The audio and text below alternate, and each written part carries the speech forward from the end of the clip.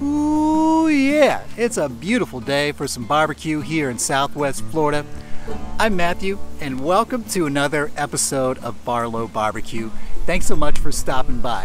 As you can see, I've got my Weber Kettle fired up. That's coming up to temp. And what I'm going to do for you today is check it out. I've got this really nice rack of beef back ribs, all right? These look really nice.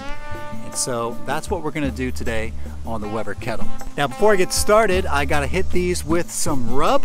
And lately I've been messing around with keeping it real simple. I'm just using a blend of black pepper and kosher salt, all right?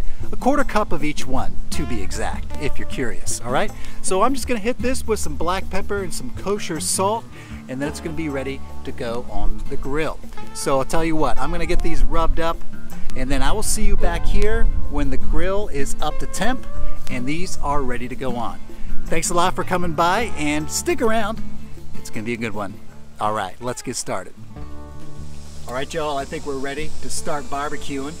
Check it out, come on in here. We've got the grill temp going at 246, which is just fine. I'm going for a temp of around 250 for today's cook. Now right down here, underneath the grill grate, I've got some tin foil, and that's just gonna help us catch some dripping so it's easy cleanup later. And back here, I've got my charcoal set up in the slow and sear, all right? I'll have a link to it right down below in the description box. Lit charcoal right here, unlit charcoal right here, and that's just gonna burn slowly over the course of the cook. Got a big fat chunk of applewood here, and I've got some water in the reservoir for the slow and sear, and that's just gonna help keep our temps under control. Let me grab this rack of beef back ribs right here, and we're just gonna lay them, boom, right here. And we'll get our thermometer back in, just like that. I think that looks good. All right, we'll get the lid back on. And it's gonna be a real easy cook, y'all. We're just gonna let this smoke until those ribs are probe tender, okay? So for right now, let's just let them rip for about an hour, maybe an hour or two, and we'll come check them out and see how they're doing. All right. We'll see you in a little bit.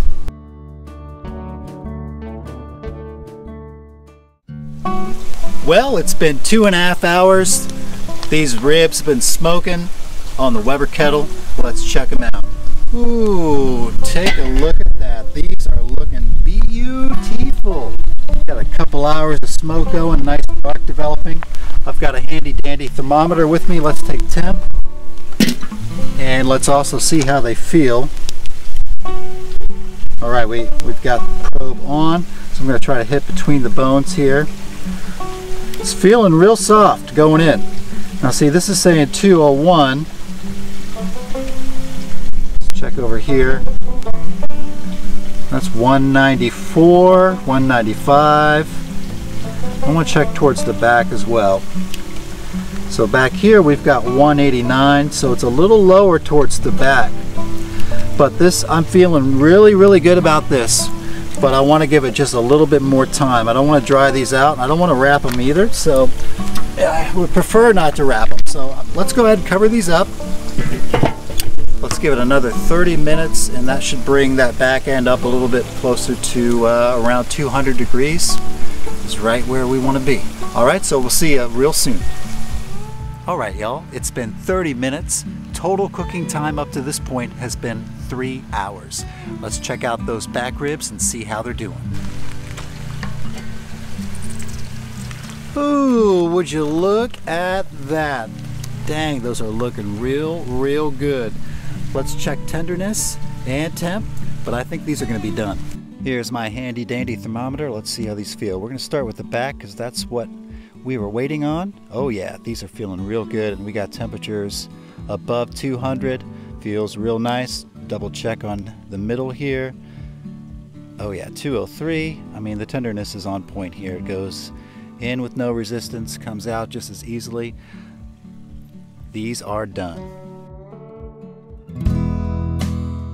It is finally time. These back ribs have been resting for 30 minutes. What I'm going to go ahead and do now is slice into them, see how they look, and then we're going to try them out.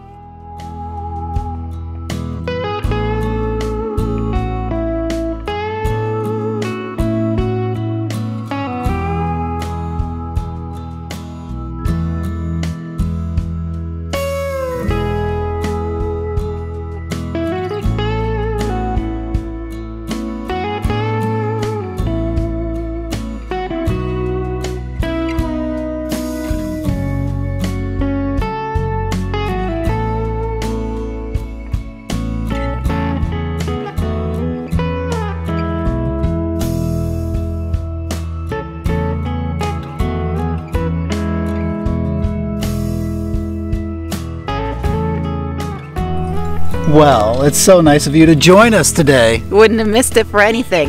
The whole neighborhood smells like beef bacon. All right. We're Well, gonna make some friends. we got some beef here. All right. So look at these. Check these guys out. All right. Holy Toledo. Yeah. Yep. Now that's a rib, y'all. I'm just gonna take a bite, and here we go.